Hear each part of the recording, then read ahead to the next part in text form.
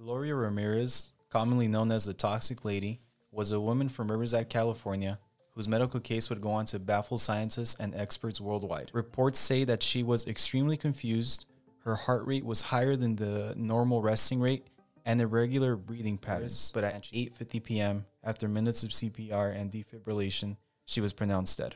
The Ramirez family's pathologist was not able to give a clear cause of death due to the heart missing and other organs being cross-contaminated with fecal matter. Another interesting fact is the death of Stephanie Albright, who was a top investigator for the county.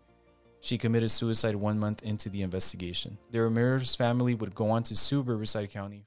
Instagram link with the Spotify link in the bio.